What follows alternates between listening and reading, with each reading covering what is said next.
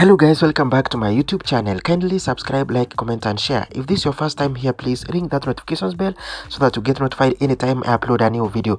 Welcome to your number one entertainment channel, your number one Udaku Oromoshene channel, and I'm here to keep you up to date with the latest trends.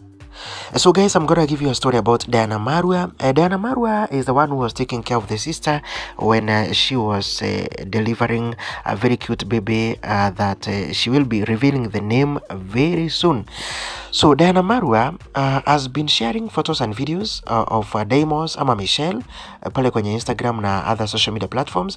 And by the way, something that actually has got attention ni vile ambavyo anazungumza kuhusiana na the late mom. Because Deimos or Michelle is Diana Marua's sister na wako na mama ambaye she passed on over 12 years ago.